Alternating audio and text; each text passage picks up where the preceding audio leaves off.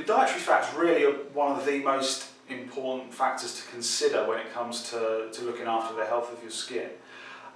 In general, I would say what people need to do is increase the amount of omega-3 that they're consuming and reduce the amount of omega-6.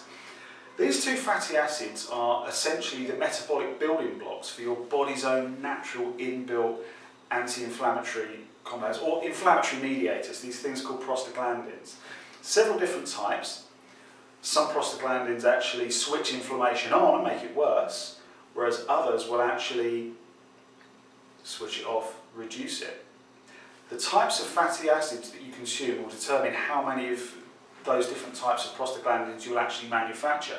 If you're consuming too much omega-6 from nasty processed foods and crisps and junk food, you will actually produce more of the type that activate and exacerbate inflammation.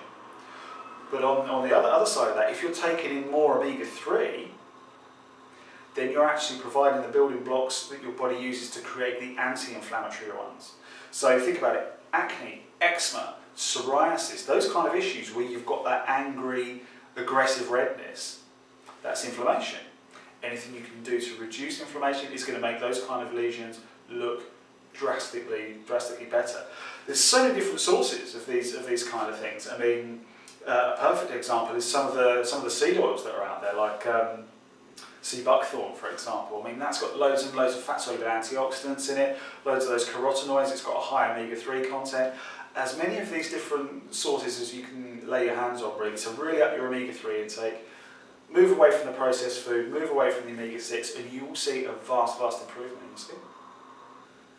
One of the real keys when it comes to fat-soluble antioxidants is making sure that you've got a good oil source alongside them.